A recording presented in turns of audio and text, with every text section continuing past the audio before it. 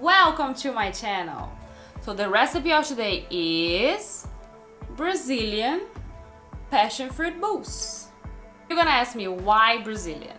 Because if you watch the channel from the beginning, you know that Brazilians, we all love so much our condensed milk.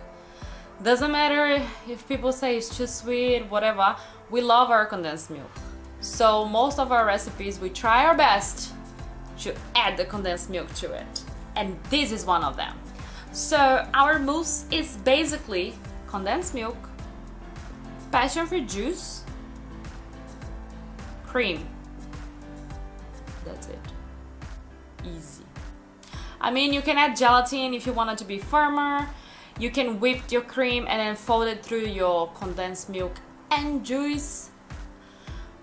But it's pretty much it, and it's delicious. Even though you might think it's too sweet, don't you worry, child. It's gonna be really yum, and it's gonna be quite sour because you need to measure well the amount of juice you're gonna put for the amount of condensed milk you're gonna put to be like really balanced. So you trust me, try to do it, and then we can talk about it, because it's not sweet at all. It's really creamy, it's really yum.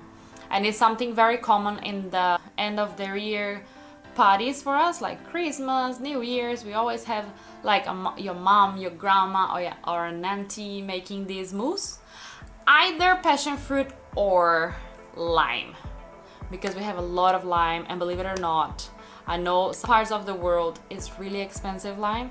In Brazil it's so cheap. I miss those. I miss them so much. I mean, I can find it here, but comparing the price wise, here is like bloody expensive. It's like ridiculously how expensive it is to buy a lime. So here we mostly use lemon. But anyway, that's another story for another day. So you can do with lemon as well if you want it or if you have it. But pretty much we usually do lime juice or passion fruit juice. Really yum, really easy. And I bet you all gonna love it. So, wait. Before anything else, subscribe to my channel, leave me a like, and tell me down below, have you ever tried this Brazilian passion fruit mousse or lime mousse? What did you thought about it? Or if you haven't tried it, are you willing to try this recipe? It's really good. I swear to you guys, it's really good. I bet you all gonna love it. Okay?